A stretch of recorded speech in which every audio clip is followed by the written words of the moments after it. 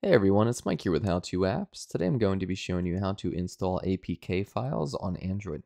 It's fairly simple, so we'll jump right into it. So essentially with APK files, you can install applications without going to the Google Play Store. However, you need to be careful of where you are downloading APK files because some of them could be fake or harmful. Once you have downloaded an APK file from a website or an external source, you can go into My Files or Files, depending on your Android phone. You can see here on my Samsung device, it has a category for APK installation files.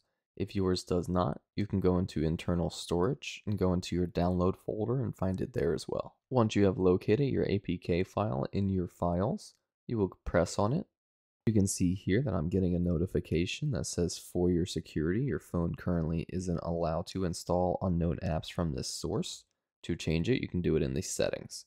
We will press settings and we will toggle on allow from this source. You can see the install prompt will reappear and we will press install. After the install finishes, we can choose done or open. For demonstration purposes, I will go to my home screen and I will go into my app drawer so that you can see the CNBC app was installed on my device. However, we never went to the Google Play Store. And that's it. That is how to install APK files on Android.